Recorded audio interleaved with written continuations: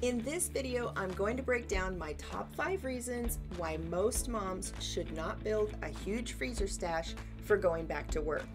This is one of the things that I am so passionate about because I see it affect so many moms and cut their breastfeeding journey way shorter than they had ever planned.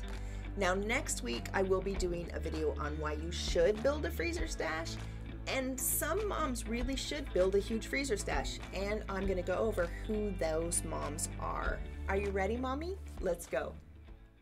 Be confident and successful in your breastfeeding journey.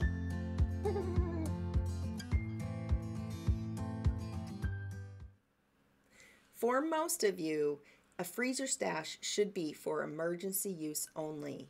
Now, an emergency would be something like if you had to be away from baby unexpectedly, or if you had to start a medication that wasn't compatible for breastfeeding. My top 5 reasons for not building a freezer stash are: number 5, your mental health. It is so stressful to try to build this huge freezer stash and to worry about if that's going to be enough to carry you through when you go back to work. You're already probably under a lot of stress just being a new mommy, and you don't need to add any more stress to your life. Number 4, the time it takes to pump. It's so time consuming to add some extra pumping in between feeding baby from the breast, especially for a newborn and a new mommy. Your time is so valuable. You could be spending time with baby, enjoying baby, you're home on your maternity leave, you might not have very long, and you want to make the best of that time with baby. You could also be resting or doing something you enjoy for that time instead of being attached to a breast pump. Number 3, a clogged duct, which can lead to mastitis.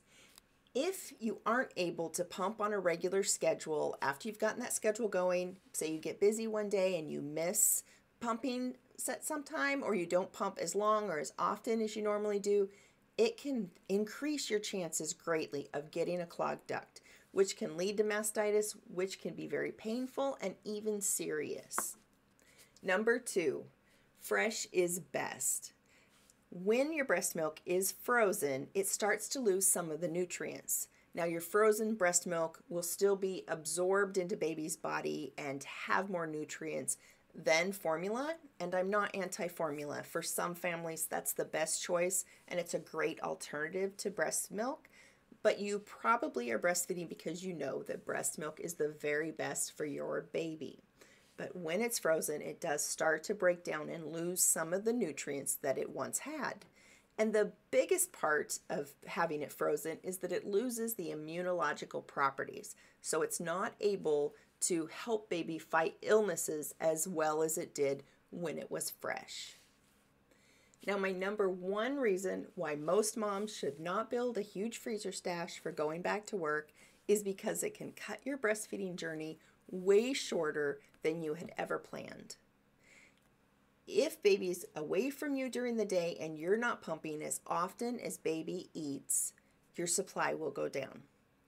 If you want to still breastfeed baby all day during the day on your days off, then you need to be pumping as often as baby eats. It's a supply and demand thing. If you're not removing that amount of milk and around the same time that baby eats, your supply will drop.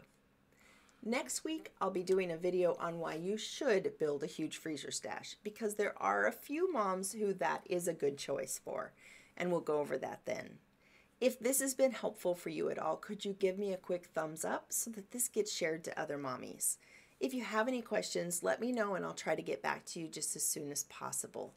I want you to be the most successful you can at breastfeeding, and I want your breastfeeding journey to last as long as you and baby would like it to. Thanks a lot, Mommy. You got this.